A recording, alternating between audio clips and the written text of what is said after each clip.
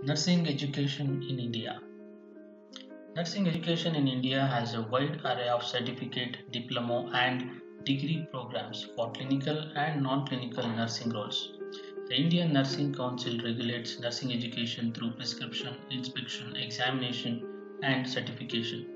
Nurses and midwives will be central to achieving universal health coverage in India. India's nursing workforce is about two-thirds of its health workforce. The uneven and weak regulation. The ratio of 1.7 nurses per thousand population is 43% less than the World Health Organization norm. It needs 2.4 million nurses to meet the norm. In addition to low number of nurses, the sector is dogged by structural challenges. Most of the nursing education institutions are private and weakly regulated. The current nursing education is outdated and fails to cater to the practice needs. Nurses in India have no guidelines on scope of their practice and have no prescribed standards of care. With gaps in education, most nurses working in private and public health sector are diploma holders.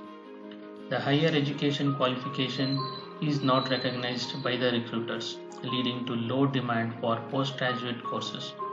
Those with higher education migrate abroad where their qualifications are recognized. Then what is the solution for all these things? The governance of nursing education and practice must be clarified and made current. The Indian Nursing Council Act of 1947 must be amended to explicitly state clear norms for service and patient care, fix the nurse to patient ratio, staffing norms and salaries.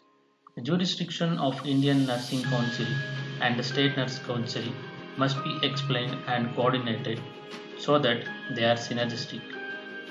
Public-private partnership between private nursing school or colleges and public health facilities is another strategy to enhance nursing education.